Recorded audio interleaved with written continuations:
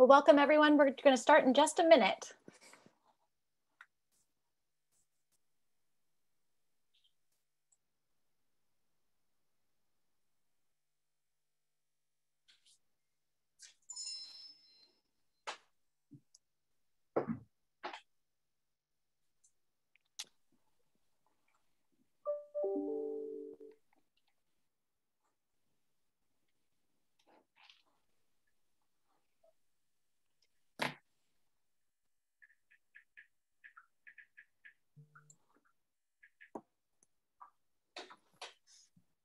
Well, welcome. Welcome to the Maplewood Memorial Library Foundation series, E Pluribus Unum, and tonight's event, Working Toward a More Equitable Maplewood, Our Library as a Bridge. I'm Sarah Lester, the proud director of the Maplewood Memorial Library.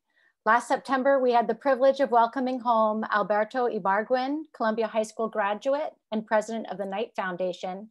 In January, we were honored to welcome John Palfrey, president of the MacArthur Foundation. And tonight we are thrilled to welcome Marc Morial, president and CEO of the National Urban League, in conversation with Rebecca Blumenstein. This is a hometown event, as both Marc Morial and Rebecca Blumenstein live in our community. Both of our distinguished panelists have participated in the Maplewood Ideas Festival. And I just found this poster from 2015 when Marc was one of our esteemed presenters. I thought I would share that. And 6 years ago, you were talking about the 20th century lessons for 21st century America. Yeah. So this is an exciting time as we plan for our 21st century library in Maplewood. We will break ground on an inspiring, sustainable, and technologically advanced building in late fall. And tonight, Mr. Morial will help us explore what role the library can play in helping to reduce barriers to social, economic justice in our community. Marc Morial has been described as one of the few national leaders to possess street smarts and boardroom savvy. He is the current president and CEO of the National Urban League, the nation's largest historic civil rights and urban advocacy organization. He served as the highly successful and popular mayor of New Orleans, as well as the president of the United States Conference of Mayors. He previously was a Louisiana state senator and was a lawyer in New Orleans with an active, high-profile practice. He's a leading voice on the national stage in the battle for jobs, education, housing, and voting rights equity. A graduate of Georgetown University Law Center and the University of Pennsylvania, he has been recognized as one of the 100 most influential Black Americans by Ebony magazine and one of the top 50 nonprofit leaders by Nonprofit Times, one of the 100 most influential Black lawyers in America, and he has been inducted into the International Civil Rights Walk of Fame in Atlanta, Georgia. Rebecca Blumenstein was named deputy editor in the publisher's office in February 2021. In her role, she works closely with the New York Times publisher, A.G. Sulzberger, to support rapidly growing journalism operations. Ms. Blumenstein served as deputy managing editor of the New York Times since February 2017. She led an expansion and elevation of the business report and ensured the Times remained an essential destination for live coverage and breaking news. Prior to joining the Times, she was the deputy editor-in-chief of the Wall Street Journal. Before that, she was page one editor, appointed in September 2011, and a deputy managing editor and international editor since December 2009. Ms. Blumenstein has also served as managing editor of the Wall Street Journal Online and as the China Bureau Chief, overseeing China coverage for the journal. Ms. Blumenstein holds a bachelor's degree in economics and social science from the University of Michigan, where she was editor-in-chief of the Michigan Daily. A native of Essexville, Michigan, Ms. Blumenstein is a longtime resident of Maplewood, New Jersey, where she lives with her husband, Alan Paul, magazine writer and author of Big in China, One Way Out, The Inside History of the Allman Brothers, and Texas Flood, The Inside Story of Stevie Ray Vaughan. This is going to be a fantastic evening. And please use the Q&A function at the bottom of your screen, and we'll field questions after the discussion. It is a true honor to welcome Marc Morial and Rebecca Blumenstein. Thank you, thank you. Thank you. Thank you, Sarah, for that most generous introduction. And Marc, it's great to have you here tonight. Thank you, thanks, Rebecca. So I want to start off at the beginning, and I'd like everyone to think of plenty of questions because Marc and I want to leave a lot of time for that in the second half of the program. But Marc, you are nationally recognized, famous in many ways. You were the youngest person ever elected mayor of New Orleans. Just wondering, what brought you to Maplewood South Orange and your family? What was the connection from New Orleans? Yeah, so here? thank you. Thanks for the question. Thanks. Yeah, and I'll tell the story. So 2002, I finished my second term as mayor of New Orleans. New Orleans chief executive, the mayor is term limited to 2 terms. And as a lawyer, you did, I guess, the usual thing and joined Louisiana's largest law firm. And I was minding my own business in my office after being there about 5 or 6 months. And I got a call from a friend who was close to the chairman of the board of the National Urban League, who said, they're doing a search for the next president of the National Urban League. And I hope you don't mind. I gave them your name. I just kind of laughed and said, wow, that's pretty interesting. They're looking for a new CEO. And I said, they probably have a succession plan and they're going through the motions. He said, I don't think so. Mm-hmm. He says, anyway, the search guy's going to call you. And I got a call from the search guy. Now, mind you, I've been at the law firm 5 months, 6 months. And they had made a big deal over hiring me. And I was, doing my thing, trying to build a book of business and, trying to decompress from 8 years in the mayor's office and probably almost 12 to 15 years in elected office. One thing led to another. And I sent him my materials. I was doing this very quietly. And I got a call, come to New York on a Monday, come Saturday. We want to interview you. Went up there, got interviewed by 4 or 5 people, spent about 2 hours. And they said, okay, we'll be back in touch with you. And I didn't hear anything for 3 weeks. And then they called back on a Tuesday and said, come to New York on Saturday. You got to meet with the whole search firm. And I met with the search firm, which is a rather large search firm, about 18 people in a big conference room at a big lawyer's office in New York City. And I went through this interview. Mind you, I did zero politicking. I didn't know who was in the hunt. I didn't get anybody to call anybody. I didn't do anything, right? But send them my materials. And I sent them some video clips of myself, I guess, in action. I had these video clips I had done when I was president of the Conference of Mayors. And I went back to New Orleans on a Saturday evening, and my wife said, they're going to call you tomorrow and offer you the job, and I said, yeah, nobody's calling on a Sunday morning to offer a job to anybody. You say you're dreaming. Lo and behold, the phone didn't ring at 8:30 in the morning, right? And it was the chair of the search firm on a Sunday morning. He said, well, you're it. Must have had a good interview. Yeah.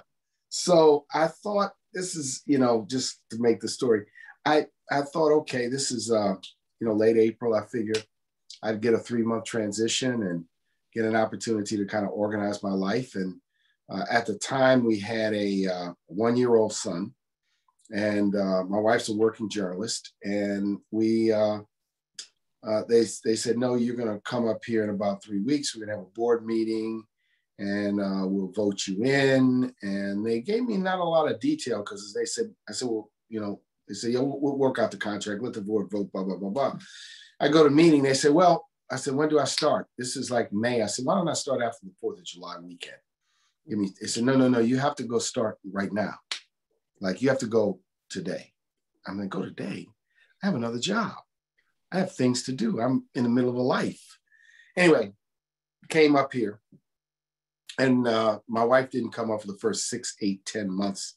She stayed in New Orleans, and she came up once or twice to look for places to live, and found a wonderful place in Park Slope, Brooklyn. We figured, let's rent for a couple, maybe, a year, 18 months, figure out what we want to do. And we looked at apartments in Manhattan. So my mindset was, I'm moving to New York and live in Manhattan. When I saw those tiny apartments, we had a nice big house in New Orleans. I'm like, what? No way, not for this kind of money. So we ended up in Brooklyn. And after being in Brooklyn for about 18 months, which we really loved the experience, my wife said, we were looking around the buy. We looked in Brooklyn, we looked around, everything was just complete sticker shock. And I had some classmates and she had some friends in Maplewood, South Orange. Said, come on out here and look. My first reaction was, I did not move to New York to move to New Jersey. I'm like, what is this, New Jersey? What is this place? Anyway, I had some classmates, and she had some friends who lived out here, and they kind of reeled us in. We came out, we looked at some houses, and we have this interesting system in our family. We both have one vote on big decisions, but it's like the Electoral College. On some decisions, her vote counts for more. I still haven't figured it out, but that's how it works. Anyway, we moved out first to Maplewood. Now we live in South Orange, and it's been one of the best decisions we could have made because we have an 18-year-old who's now a freshman at Penn. We have a daughter who's a freshman in high school, and it's just been an incredible place for us to live. And it's given us, I realized, the chance to work in the city and the hustle of the city, and and also to come out here and live a more sane life, I would call it, and a great place to raise our kids. They made just such incredible relationships and friends, and we made a lot of friends out here also. So I kind of came here happenstance. I came here not knowing what I was going to get into. I came here, just thinking that I was going to live in New York, but then learning about New York and saying, wow, you just have to live in a small space and pay a lot of money. And that's the way it is. And if you want that kind of lifestyle, I just didn't want it, right? I just said, I got a house. I like flowers. I like birds.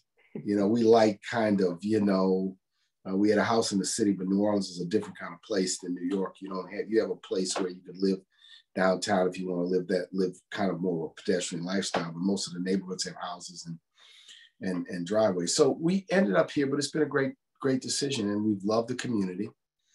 It's Mayberry in many respects, and that's how we got here. It was very happenstance, but we've now been here. My wife and I were talking on Sunday, almost 16 years, and we're in our second house out here, and we've really enjoyed it, and it's given us something that we would not have expected when we moved here. Mm-hmm. I mean, when we moved to New York, we just had no idea we'd end up here. And we were reminiscing because the friend who sort of really reeled us out here. I mean, she was you need to come here, talk to this person. This is the real estate agent you want. Look here, look there, look everywhere. Passed about 5 years ago.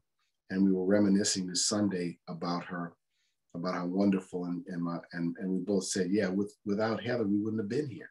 We just would not have been here. She just kind of reeled us in, and was a person with a big personality, knew everybody. You need to know this one, Matt, meet this one, that one, and the other one. This is great, that's great. So we love the community. Well, she did a good job, and we're all thankful for it. When we were talking, it was interesting.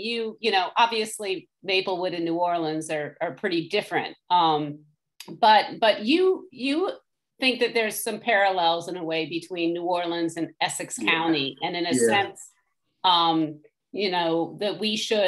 we would be better off, you feel, if we thought of ourselves in a sense more, beyond our towns and had more of an identity for the county that Essex is. Yeah, it's interesting, and we were talking about that because I look at when I first moved here, I never knew where I was.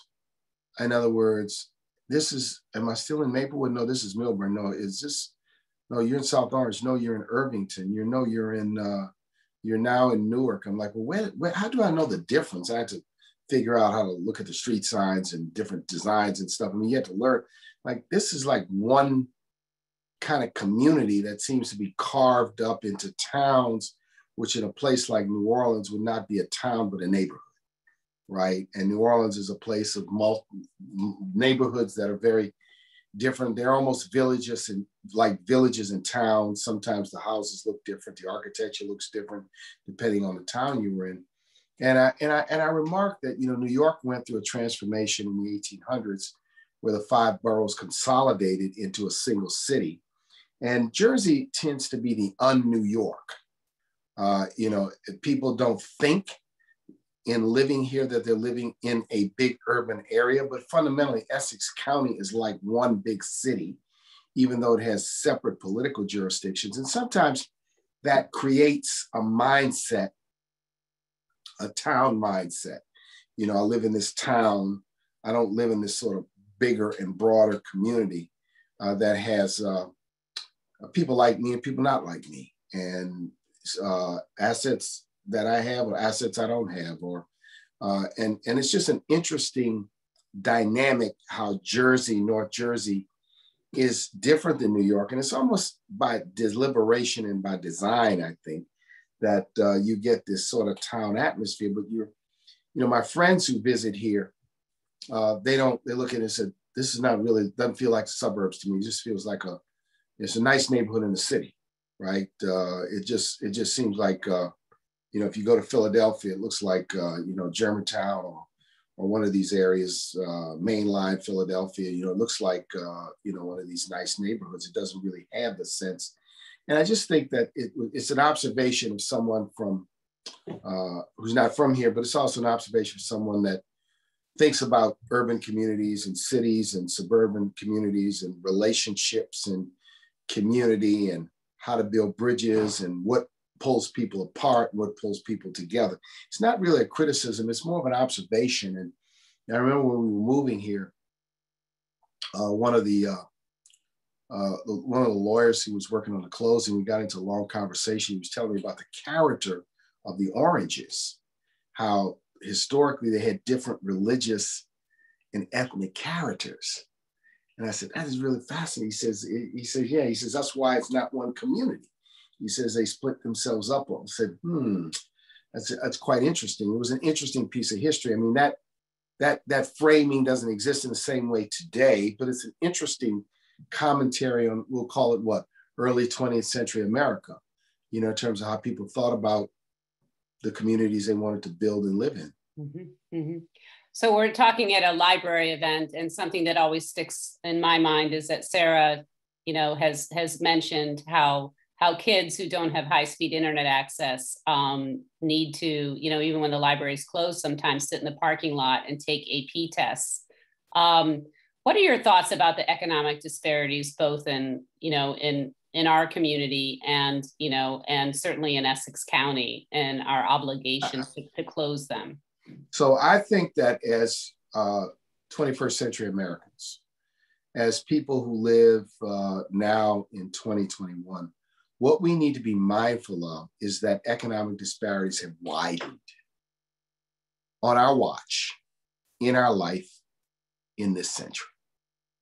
They've widened. And they've widened dramatically because of the significant increase in wealth at the top of the house, so to speak. It's been dramatic. If you look at it, compare it to 1945 or 1965 or 1985, or even 2000, how wide these disparities have become. And I think it's not sustainable. I think it creates, and it's already created, political friction in interesting ways, but it is a commentary on where we are. And I think we have an obligation to think about whether a nation like ours, so prosperous, we're moving into a $20 trillion GDP. We're moving into an economy that's 3 times as large as the economy in 1990. So how can you have an economy 3 times as large, but have wider economic disparities? How can you have an economy? Is it a failure of public policy? Is it a commentary on capitalism? What might it be? But it is something that has got to be confronted and dealt with. It plays out, in our community. And it has a both an economic and a racial lens on it. And it can't be created, it can't be fixed by philanthropy or charity alone. It has to be fixed by empowerment and by enlightenment of people and of communities to think about what the issue is. And this is what I say too. What you have in America today is you have a rising level of people who are in poverty who work. This is what people have to get in their head. We're talking about unemployed people. We're talking about people that work.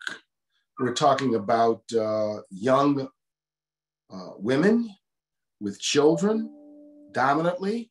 That's who makes the minimum wage. That's who's trying to hold down 2 jobs. We're talking about something that really strikes at the heart of what we believe we are as a nation. You know, that there's economic opportunity and prosperity. Everyone wants it and everyone works. And that's just not the reality. And it's changed. We had a Goldilocks economic period in this country from 1945 to maybe 1980, 85, where poverty decreased, the standing of every quintile of the American society kind of rose, and it framed many people's thinking about how things were. And quite candidly, you have decision makers who are stuck in that period. You know, some political, some business. And so the emergence of new and enlightened elected leaders, business leaders, and philanthropic leaders who understand today, the problems of today, the depth of challenges today. You talked about broadband, broadband's a necessity. High-speed broadband's a necessity.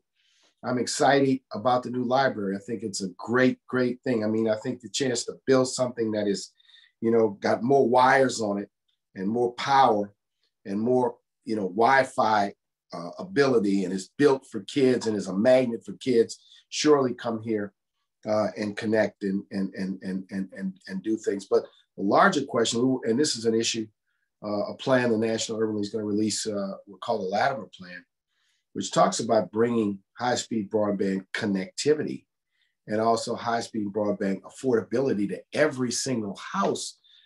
Imagine the fight 100 years ago, 100 to 150 years ago, for indoor plumbing. Imagine the fight for electrification. Imagine the battle to build paved roads when horses and buggies went out of style and automobiles replaced it, and how those initiatives were carried out by the government, and they were carried out by the government in partnership with the private sector and NGOs. We have a time, I just believe we have to think big.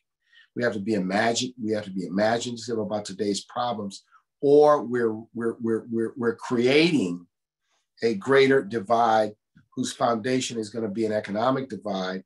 And then when you layer it into race, it challenges the whole fundamental notion of America as a land of opportunity and prosperity for all, which is why those of us who are successful, quote unquote, economically, have to think about it. We're charged with thinking about it, because people of the 20th century, in the early 20th century, in the mid 20th century, they thought about the future. They designed for the future. What of tomorrow was important to them. And that's why many of the things we take for granted today exist. So part of your philosophy, and you just published a book in the middle of the pandemic, I have it here, the Gumbo Coalition. You were elected as that young mayor. You credited a Gumbo Coalition, and I'd love you to explain what that means. And also, is that a philosophy, that it's not your job or my job, but everybody's job that has continued to this day? Thank you for asking, and appreciate you lifting up the book. And the book is a leadership book of, lessons I learned. And part of the philosophy, my philosophy of governing, was to try to build large coalitions that provided big wins, which required you to think big. We had to have a big housing initiative. We had to have a big infrastructure initiative. We had to have a big public safety initiative. I had to force people to think beyond traditional ways. The idea being that within a larger frame and a bigger vision, there was just much more room for more people to participate and be a part of it. At the municipal level, leading a city, you tend to not have the kind of hard ideological lines that you have at the national level. You have more, bread and butter issues. You have more issues of opportunity and distribution of resources. You have some, you have racial divisions. And the idea of the Gumbo Coalition is that New Orleans is an incredibly, wonderful and very varied city. Blacks, whites, Latinos, Asians. We had, you know, every single community. I mean, it's a mini New York in many ways in terms of the number of people. And I was seeking, you know, the concept of the gumbo to try to create a frame for what we were trying to do, which was to bring people together and not bring people together for the sake of bringing them together around ideas and initiatives and participating in the design of big initiatives. Let's think big about housing. Let's think big about infrastructure. Let's think big about public safety. Let's just agree on what we can agree on. And we'll fight about these other things next week because we don't agree on everything, right? Part of it was trying to force, and when you're the chief executive, you have the power, you can set the tone, you can bring people to the table, you can create, you know, and so it was really an effort, and I felt, to get the city beyond some of its factionalism and also get it to some extent to confront its racial dynamics and its racial legacy, but by creating initiatives where city government was going to invest in neighborhoods that had been locked out and forgotten about. But how were we going to do it? I was going to do it because we were going to think bigger. We were going to expand the convention center and build an arena and build new parks and playgrounds. You know, we were going to repair the airport and we were going to repair all the pools. Not right? or. Huh? Not or, and. Not or. And it required bigger thinking, and it required more resources, and it required more money. And I remember telling the business leaders one time, look, this is about whether you believe in a static pie or growing pie. You got to decide. If you think in a static pie, and everything you don't get, somebody else gets, or everything they get is taken from you. Think of a growing pie, you know, we can all win. And so it kind of, you know, it was a swing of the 1990s. You had a better economy. We had the Clinton administration in office, which generally was pro-cities. You know, he made mistakes in the criminal justice arena, no doubt. But in terms of investments in housing, you know, economic empowerment, welfare to work programs, you know, we had resources to work with, summer youth employment programs. We had some resources to be able to work with. And I think that for communities now, you know, you got to work and try to build across lines. You got to work and dialogue, but you have to, in today's, it's so important that equity and opportunity be guiding principles. You can't do this superficially. You have to confront the deep problems. And I'm struck, I left office in 2002, and I remember in 2000 thinking the American economy in the year 2000 may have been, you know, in the best shape it had been in the previous 30 years, low joblessness, low inflation. I mean, people were obsessing about Y2K. That's about the only thing people could obsess about.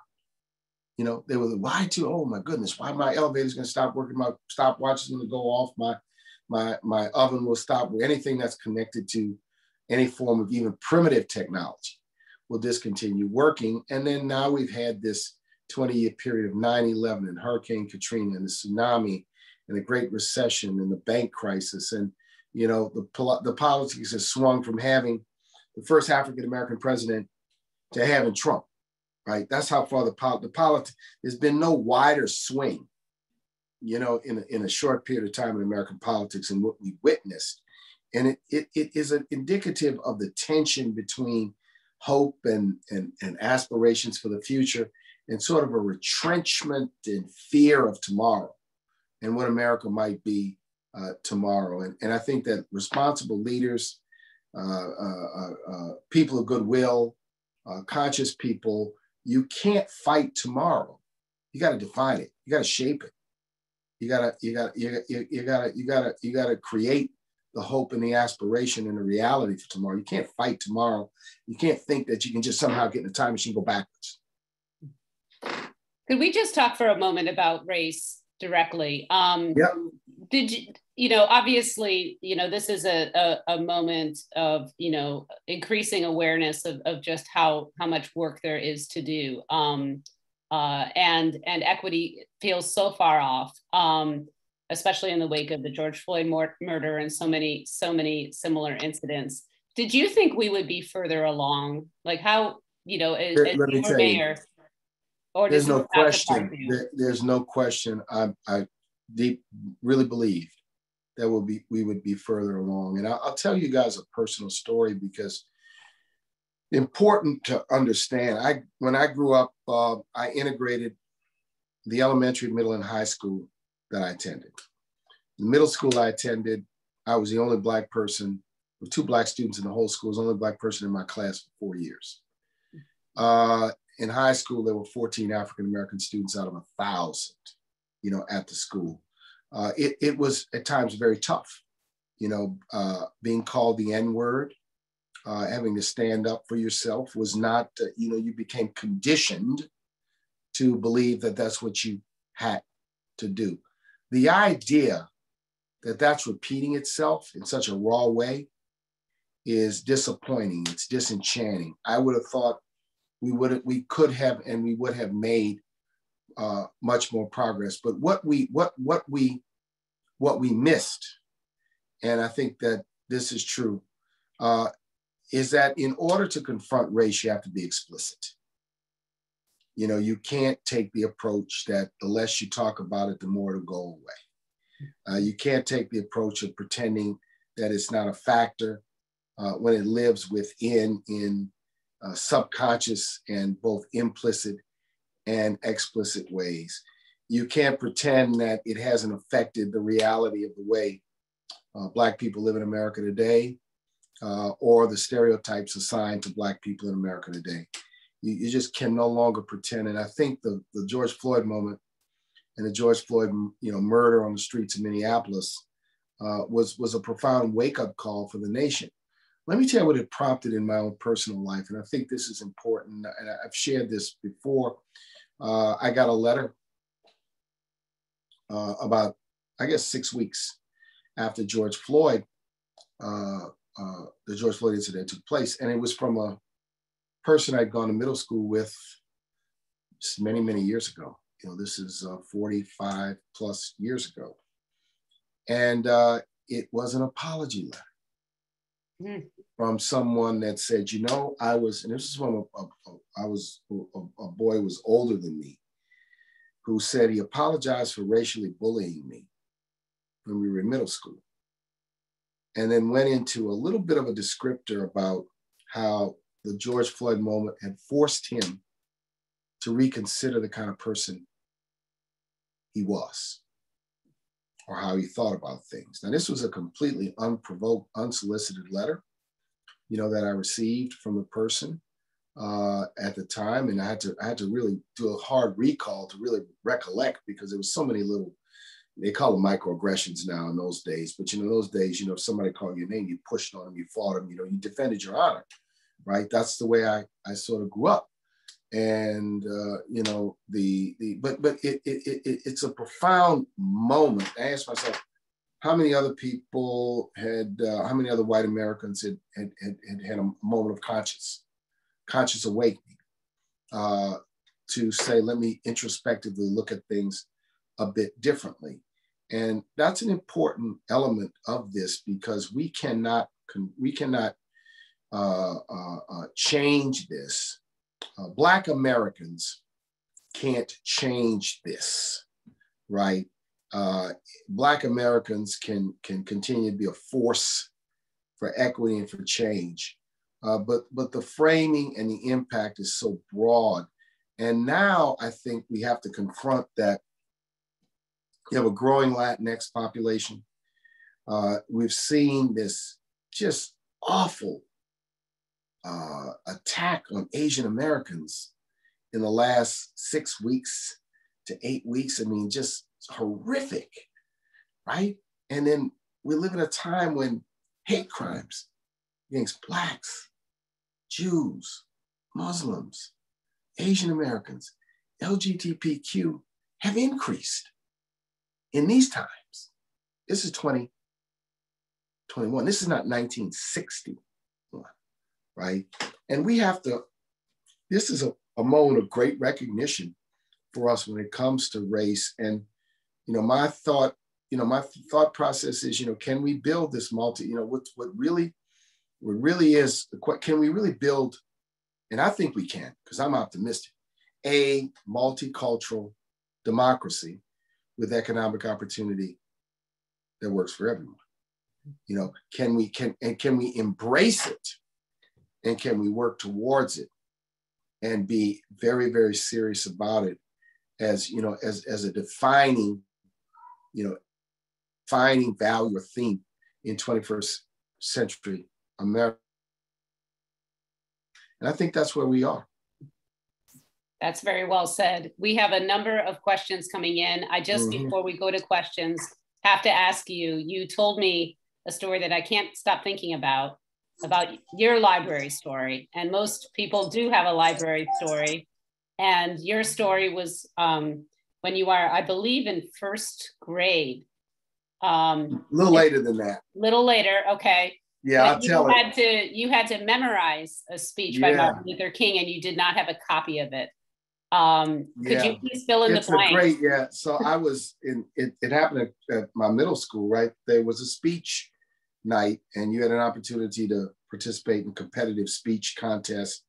And the speech contest, you had to dress up and put a suit on and go to the school at night, and it'd be a whole classroom full of parents and, you know, graders. It was a big deal, and you could either pick prose or poetry or humor or serious. And so it was a very, you know, big deal.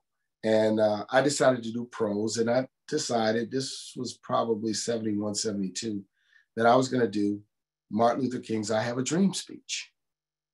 And then I had a little newspaper article that I'd cut out that had the final words of the speech, but I didn't have the whole speech. How do I find the whole speech? My mother was a second grade teacher, and we grew up in a neighborhood where there was no public library nearby, but there was the library of Southern University at New Orleans, which was the school built in 1960 when they were trying to maintain segregation.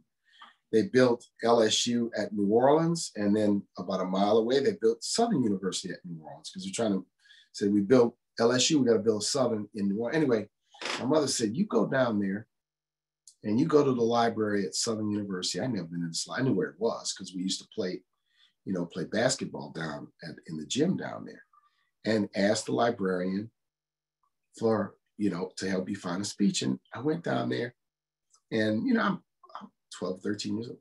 The librarian looked at me. He says, that's the speech you want? He said, what are you going to do with it? I said, sir, I have to memorize it and give a speech in a speech contest. He said, you just sit over there. I'm going to find it. I know it's around here somewhere. So I found the speech. The next year, I did the same. I did Dr. King's final speech. I've been to the mountaintop. I went back and got the speech from him again. So it was fascinating. And librarian, you know, what made a library was the helpfulness of a librarian. You know, because you're that age and you don't really know how to do the research in the library. You don't really know the Dewey Decimal System on a card catalog when you're at that age. I mean, maybe they taught it to you, but, and the librarian helped me find the speech, and I got the speech. And I remember I stapled it onto these cardboard and memorized it the best I could. And I won first place in the contest. You know, the good news about these speeches is that, you know, if I skipped the whole paragraph, no one would know. As long as with that speech, you got the beginning right and you got the end right. But it was a great moment. And my mother was a driver, and her sister was a librarian, a high school librarian, public high school librarian. So, you know, we were in a house where we were always given books and, you know, and that sort of thing. So that's my library moment. It wasn't the public library because there was, but it was a library. As far as we were concerned, the library at the college was our library. It's our neighborhood library. It's a great story about the importance of libraries. Sarah, would you like to get into questions? Definitely, and thank you so much. I mean, this has been such an inspiring conversation. So first, I want to just mention that we have, we have a fair amount of elected officials in our attendees, and Mayor Frank McGee is with us, Township Committee Vic DeLuca, Township Committeeman Dean Daffis, and Committeewoman Nancy Adams. We also have members of our Board of Trustees, Kate McCaffrey and Robert Marchman and others, and foundation members, including Ben Cohen and Rebecca Rickers. So I do want to acknowledge, we've got an incredible community, and I just want to thank everyone. And thank them for coming out. Thank them for their service.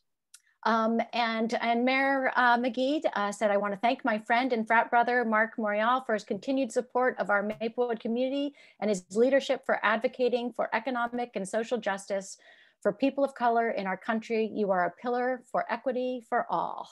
Mayor Frank McGee. So I thought I'd start with a question by Township Committeeman DeLuca. Thank you for challenging us to think big. Given the split in the United States Senate and the need to move Biden's big agenda and critical social and voting rights legislation, should the filibuster be eliminated, and how much effort should be put into bipartisan support?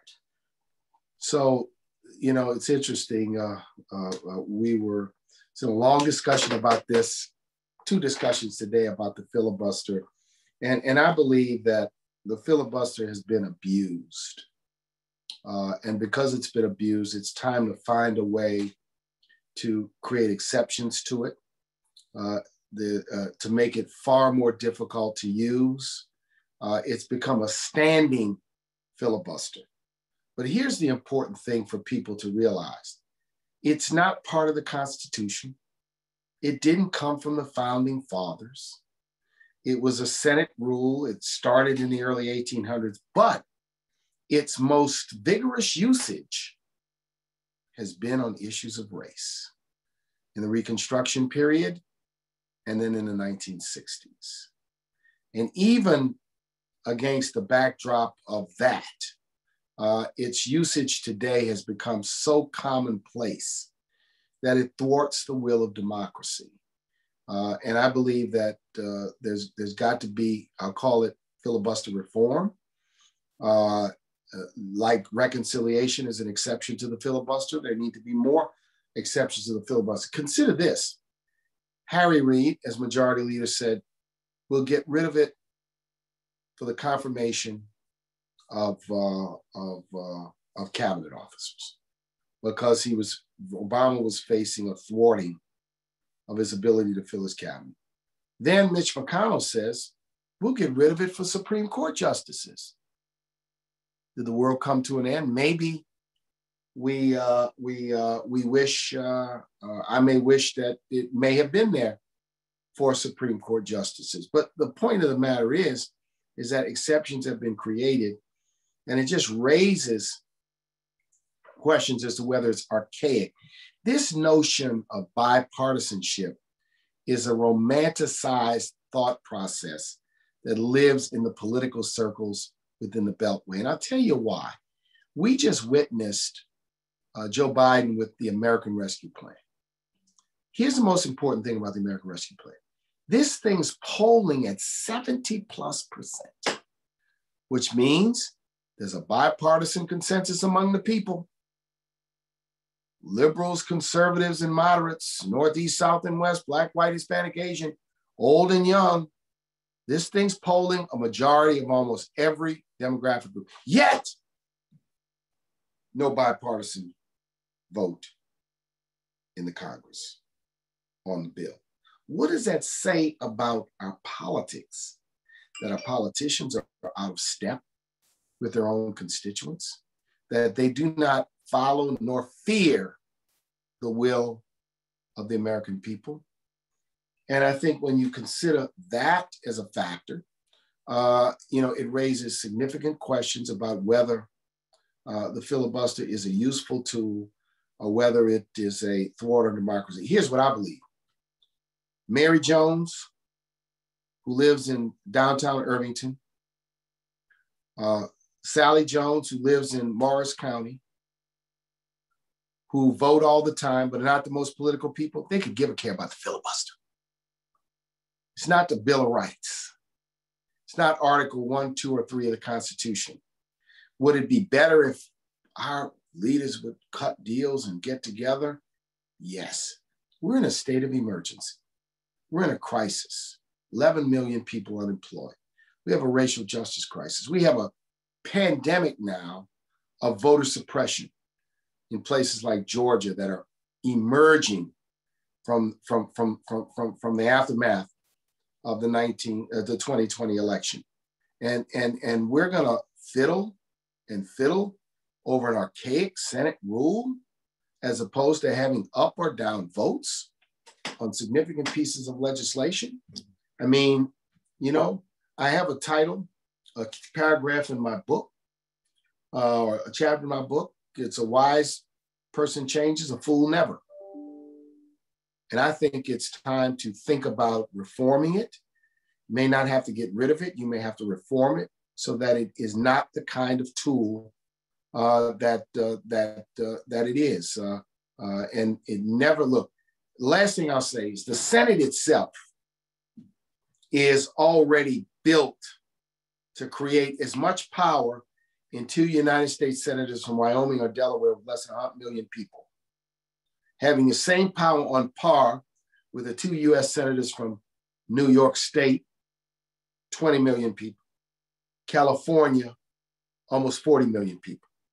So the Senate is already balanced by structure to give, quote, minority the same power as a large state. You don't, the filibuster is a superfluous, if you will, tool that I think, in my own point of view, I just think I'm going to start calling it the Jim Crow filibuster, because that's what it's used. It's been used for most ardently.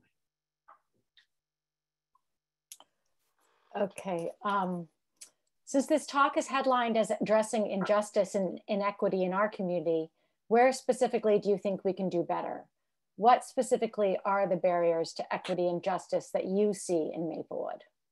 I think, and this is important, issues in Maplewood and South Orange with policing require continuing attention, monitoring, because it's the touchstone of the system of systemic racism. And I'm saying this without knowing what the current status of things are, but I really think that great attention and transparency needs to be paid to the operations, the activities of the police department. And I also think that a good police department always has an independent mechanism for people to bring complaints. So they don't have to complain to the department. They complain to a separate ombudsman, a civilian complaint review, but whatever it is, that they don't have to go to the department to complain about the department, that they have a separate place and they know that their identity is going to be protected, the character of the complaint is going to be protected, and it's going to be looked at expeditiously and carefully. That's the hallmark of due process when it comes indeed to policing. Now, secondly, most importantly in this region, and this is an Essex County issue, Essex County has got the most poverty and the most prosperity. And the region of Essex plus Morris plus the Northern Jersey has probably as much wealth as any region in the country, side by side with as much poverty. And I really believe that if there's an area of continuing attention, it's around economic opportunity, it's around poverty, it's around confronting those types of challenges in this community, because it's where the racial issues meet, where it hits the road, right there, because it gets into how people live, what their quality of life is, what their opportunities are. These are not easy issues to confront, but they require continuing attention and a commitment. And I think in these communities, I think that is so overriding and so important. We and I'll say this, every community in America, every city, every metro area in America is a tale of two cities. I don't care if you go to Omaha or Cleveland or Pittsburgh or Philadelphia or Baton Rouge or Little Rock. That's what we've created in this country, tales of two cities, abundant. And it is, to me, the Achilles tendon of the future of the country. Well, I think that's a good segue to the next question is, what role is the Urban League playing to address this economic and racial gap in New Jersey and in other areas, I guess? So we, in New Jersey, we have several affiliates, most significantly the Urban League of Essex County, which operates primarily in Newark, the Urban League of Hudson County, which operates in Jersey City, and the Urban League of Union County, which operates in Elizabeth. We have a small affiliate, not what they used to be in Morris and Bergen.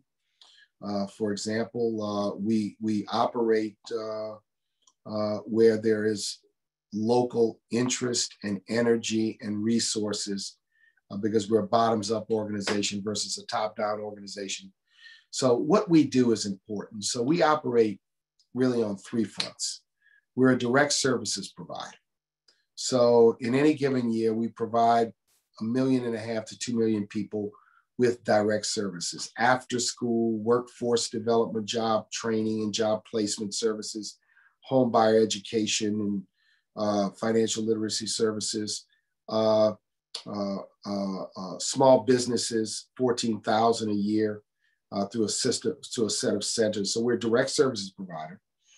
Then we're a public policy advocate.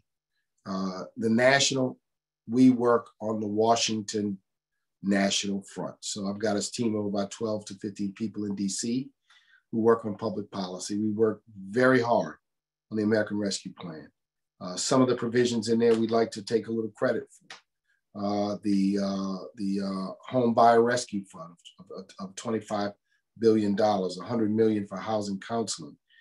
We fought for the minimum wage. We didn't get the minimum wage. We fought so that cities and states would have money, including money for community-based vaccination sites in COVID. We fought for changes to the Paycheck Protection Program to make smaller businesses and minority businesses more available. So we're very involved on the policy front, the George Floyd Justice and Policing Act, bills like HR 1. We're gonna try to put a stake in the ground on the infrastructure conversation.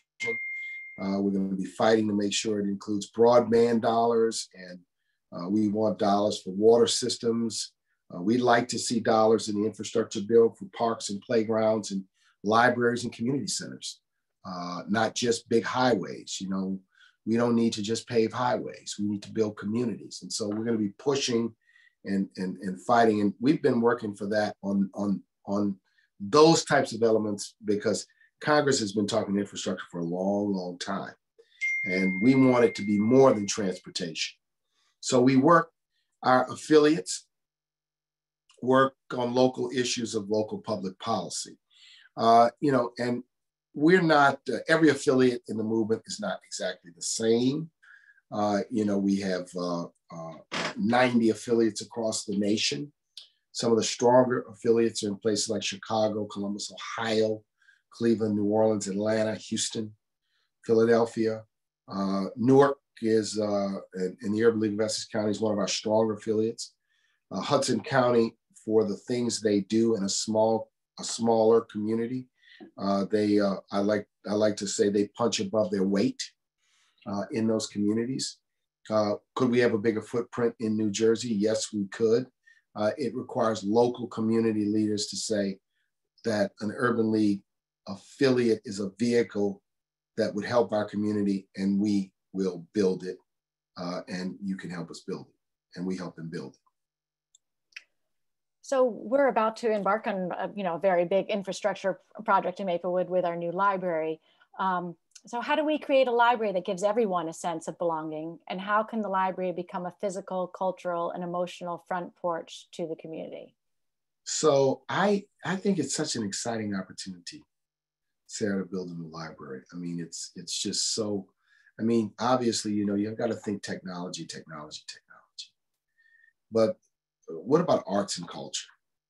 What about thinking of the library as a place where the visual arts can be practiced and celebrated? What about a library where the musical arts could be practiced and celebrated? That the library is a library, but it's a broader 21st century community center. And I think trying to think about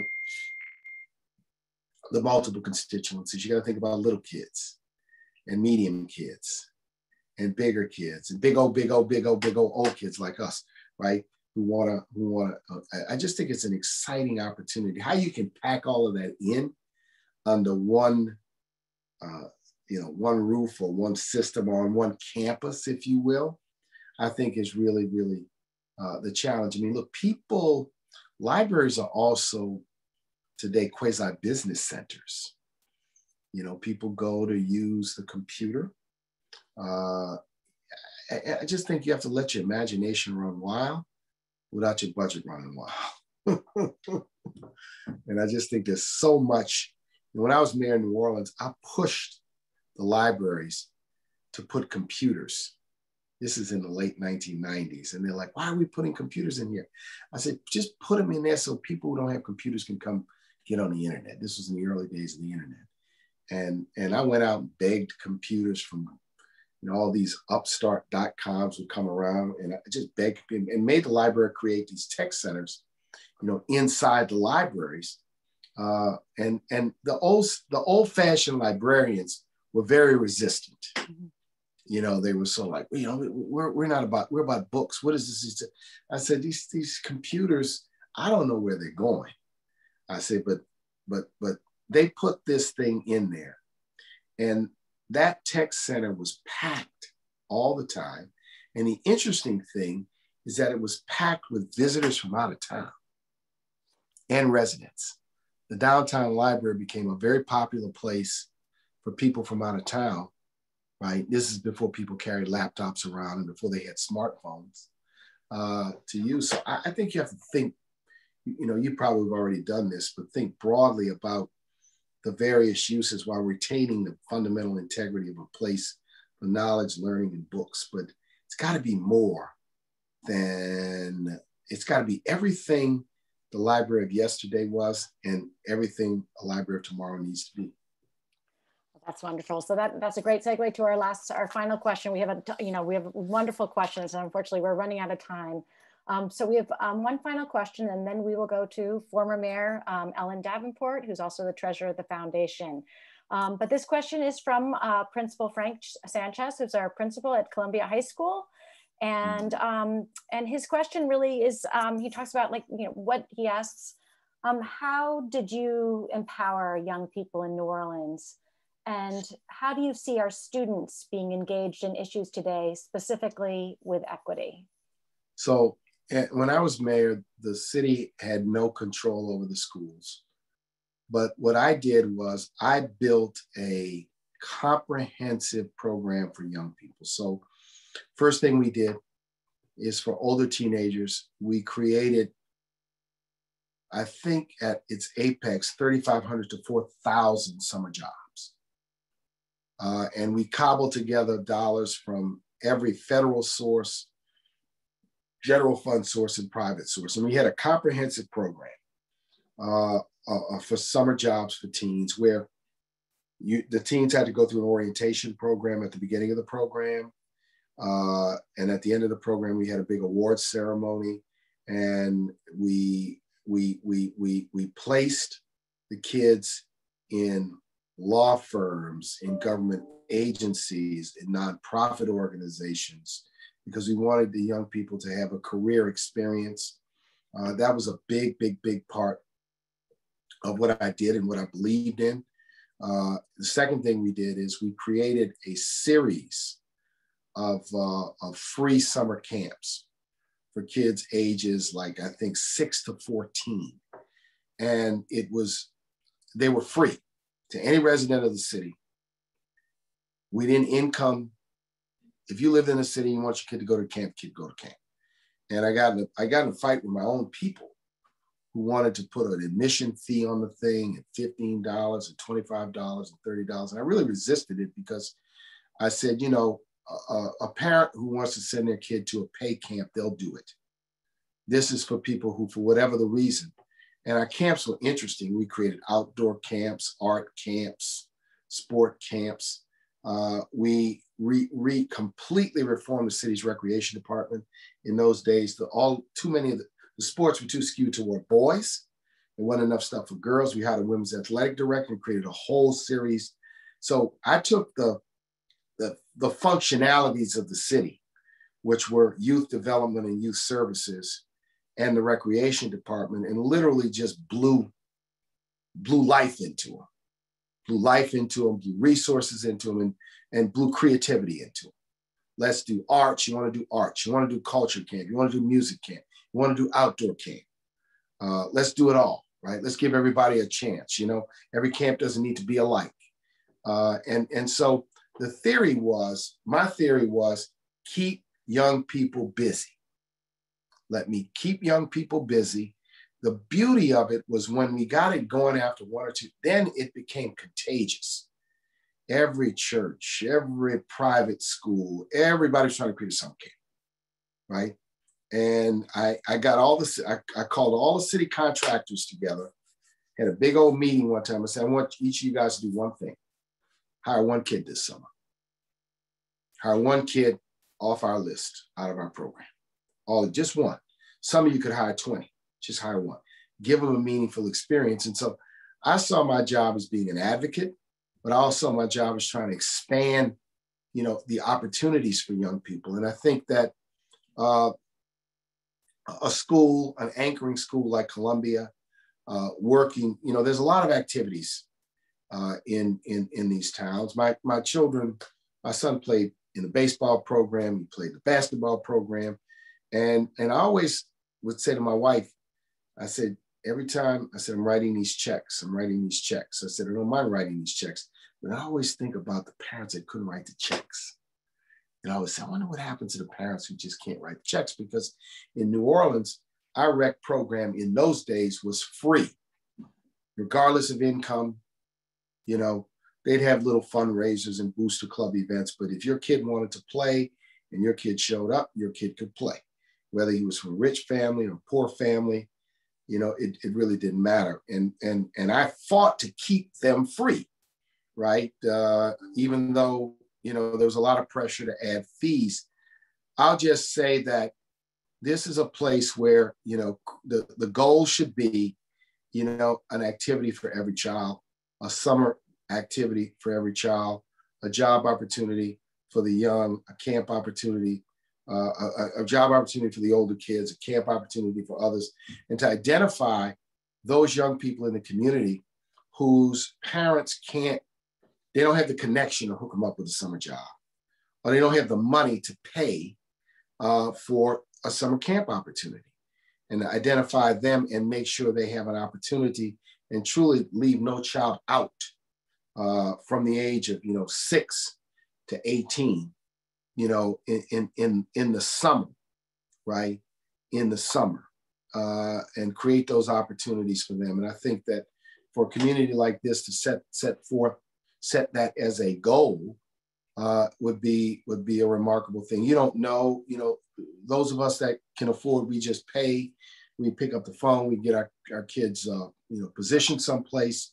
And then we kind of take that for granted. You know, we kind of take it for granted. And we don't realize that they're just parents that don't have what we have. And then they may not say anything. You know, they just may not say anything. And so those are just some thoughts. Well, thank you so much, Marc Morial and Rebecca Blumenstein. This has been an incredible evening. And I'm going to turn this over to Ellen Davenport of the Maplewood Memorial Library Foundation. Thank you, Sarah.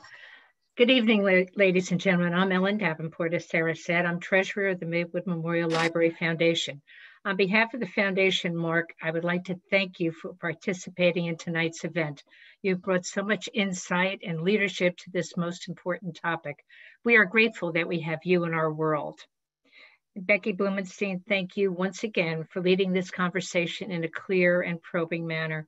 You have performed a great service for this community by articulating every facet of this conversation. And to our audience this evening, we thank you for attending. We believe that our library is the heartbeat of this community. It is not just a place to borrow books, it is so much more. It's a gathering place to exchange ideas, a forum to debate issues, a book club to discuss the latest book, children's story hour, and yes, an opportunity to grow and expand our mutual horizons. For these reasons, the Township of Maplewood, the Library Board of Trustees, the Friends of the Library, and the Foundation have spearheaded a plan to rebuild this library. Our goal is now at hand. With financial leadership from the town, a state grant, and the donations of a very generous community, we are planning to break ground hopefully before the end of the year. We will have a beautiful structure. It will be environmentally smart. It will be a well laid out building that is accessible and welcoming to all. You will be very proud of it. Please visit our website and see the exciting plans. Also, please consider joining us and supporting this major endeavor. And in closing, I thank the Foundation's Events Committee, Becky Ritkers, Eva Bacon, Ariel Cohen, and Diane Haas for facilitating tonight's event. We wish you all good health. Good night. Thank you. Thanks, Sarah. Thanks, Becky. Thank you. That was terrific. Thank you so much. both. Good. Appreciate it. Thanks. Bye-bye. Thank you. Peter Paul, anybody? Yes, sir. Anybody got to talk to?